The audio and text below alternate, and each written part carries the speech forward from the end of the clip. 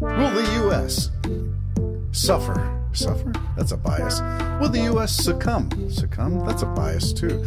Will the U.S. just go right instead of left on this election? This is the day. This is the day. It is Election Day in the U.S. This is the Jim and Terry Show, coming to you from the Hobbit Hole Studio in Bob Cajun. Bill Maher, you sent me his rant. Yes.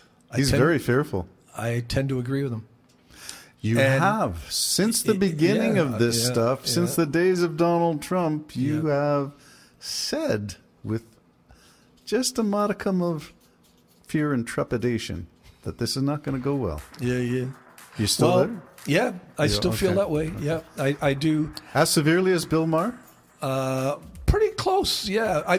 I've been saying ever since we've been doing this, how eventually this is going to fall because of the way in which everything is split. Everything is split, even the election. And I'm not going to say I'm taking any sides because, quite frankly, I'm not. It's so confusing to me now. But you got the right who are going to say if they don't win, it's just because they really won. It was stolen. And it was stolen. And then you got the left saying if the right win, it's because they didn't play fair. And both are probably right. Well, no. I don't like the both sidesism that you tend to find yourself in. To me, there is a right and there is a wrong. Are the GOP right in any of their claims about election fraud? No, they're not. No. Are they right in any of their claims about dead people voting? Well, yeah, I think I read one, and I think it was Arizona, maybe Texas, where one dead person did vote and the ballot was cast for a Republican. So you've got to get to the truth of this. There is no both sides, and that's where I think Bill Maher's rant is right. Yeah, well, I didn't mean it that way as much as I wanted to emphasize the divide in the country. There was a time when we hoped anyways there was cooperation, there was negotiation, like we talked on our last show. Now it seems to be you're in your corner, that's it. Yeah. And whatever the narrative is, you're going to go with that. And that's why I like Cheney and the other fella who... Adam Kinzinger. Stepped up and said, no, we're not going down that road. I liked what they did. I'm very concerned. I'm not losing sleep over it, but I am very concerned after what happens after today. I'm very concerned about it. I'm concerned that around 300, give or take, congressmen, senators, attorney general, governors, blah, blah, blah, on the Republican side do not acknowledge Biden as president and have not accepted 2020 results. Yeah. That bothers me. Yeah. So if you want to take a step forward, just step up and say, well, what bothers me even more than that, then they're going to start impeaching. Jimmy Jordan's going to lead it all. The impeachment of. Why am I saying Harry Ford? They call it an impeach-a-palooza. What is the president's name, Terry? Please. Biden.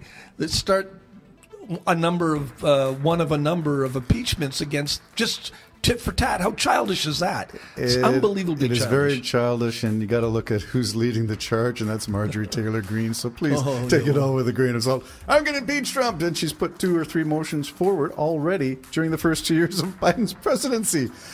And now you got to think what's going on here when the crazies, Marjorie Taylor Greene, Lauren Boebert, Jimmy Jordan, Chuck Grassley, you name them all.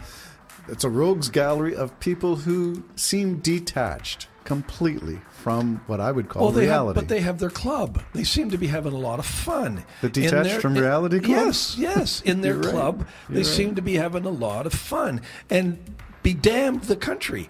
It just doesn't seem to matter anymore to them. So where is the days of Senator McCain and the famous thumbs down as he approached the dais to vote, to overturn health care, and he put his thumbs down? He wasn't going to take down health care because he knew the value of it for Americans. But the Republican Party was hell-bent, especially under Trump. That's what he campaigned for. I'm going to repeal Obamacare, get rid of it.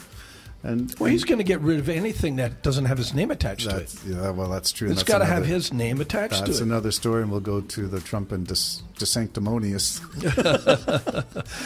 So I am concerned, to tell you the truth. I am concerned, too. Are you going to get popcorn out and as a Canadian dutifully watch any of this? No, tonight I'm going over to a friend's house.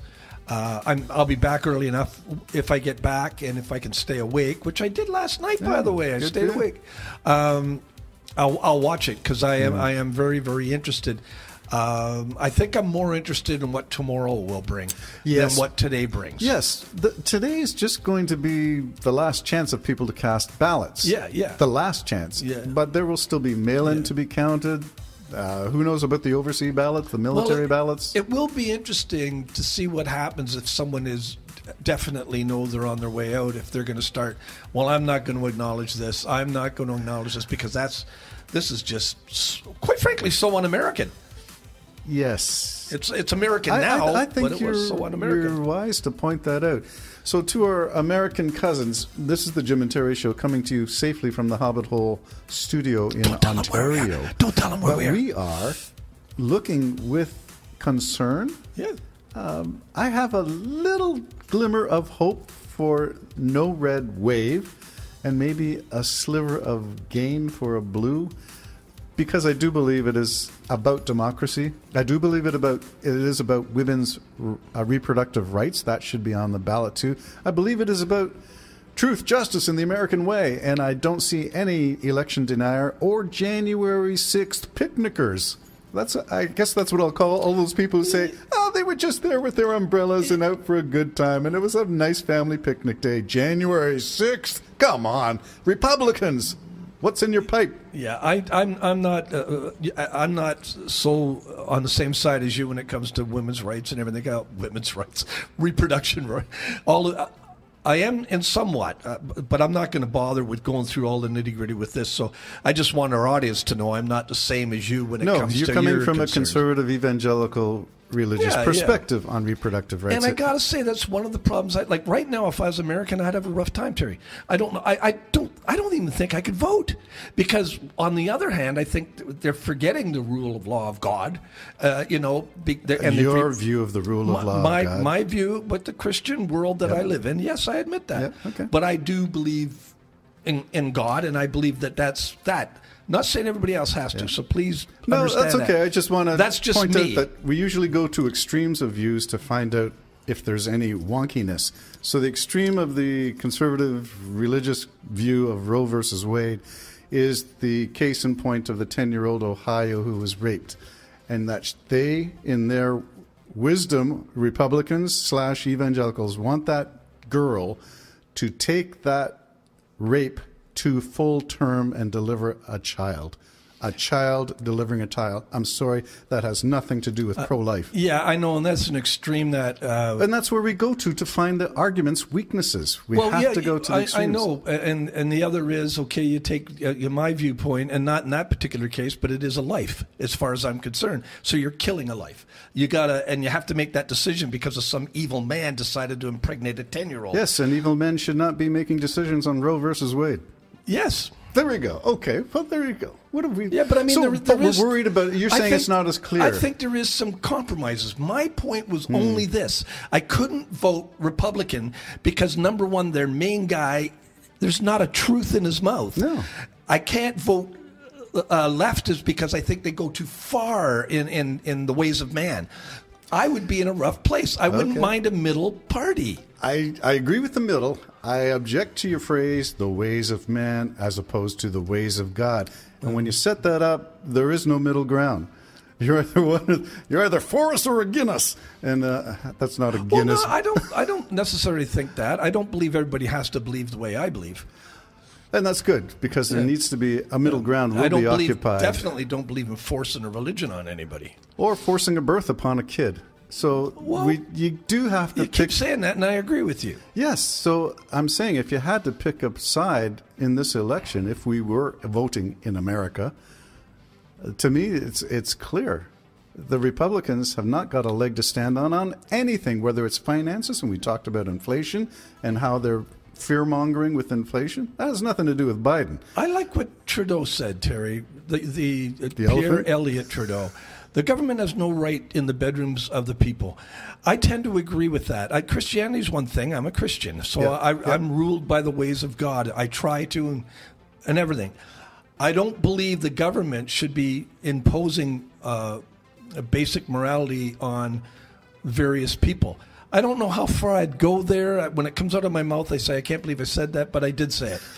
And some things, we want the government to do everything for us, and sometimes we got to think for ourselves. What is best here and what is best there? I don't think we want the government to do all the thinking for us. We do want them to level the playing field, and that is a liberal government. I'll let you have the last word. Okay, you'll let me have that one. But you can have the next one. The Jim and Terry Show. What's the next subject? As always. We'll find out. We're improvising. All right. Bye-bye for now.